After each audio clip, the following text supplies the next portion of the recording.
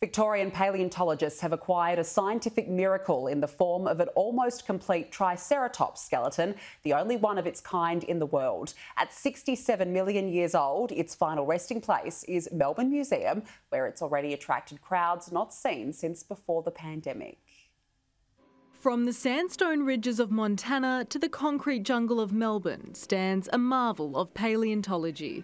Never before have we had the opportunity to come into a museum in Australia and be eyewitness to a masterpiece of evolution. It's the finest example of one of the most globally recognised natural phenomena in history. God, she was one of my favourite when I was a kid, and now I see she's the most beautiful thing I ever saw. It was stumbled upon in 2014 by commercial paleontologist Craig Pfister, whose walking route had been redirected by a recent downpour.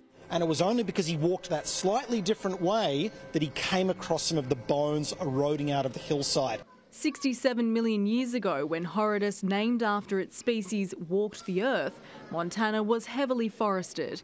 Its rivers and creeks, full of mineral-rich sediment, would have helped to immediately preserve the bones, also giving them their dark colour.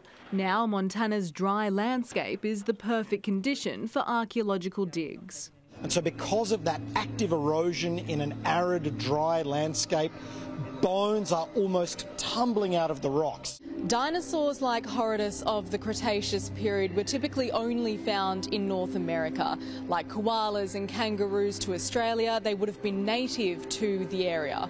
But the chances of finding another articulated skeleton with almost all bones intact are virtually unlikely.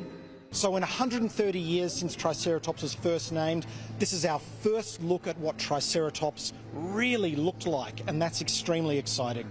At 2.5 metres tall, 7 metres long and weighing 1 tonne, it took more than a year to excavate.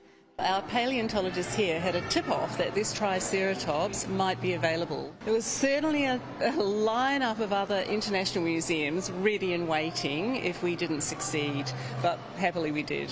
It will reside in Melbourne permanently and has already attracted large crowds as the city reopens. A small piece of Horridus has been reserved for research to determine its sex, its age and how it died.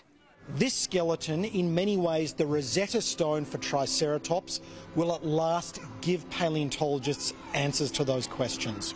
Jessica Maggio, Sky News, Melbourne.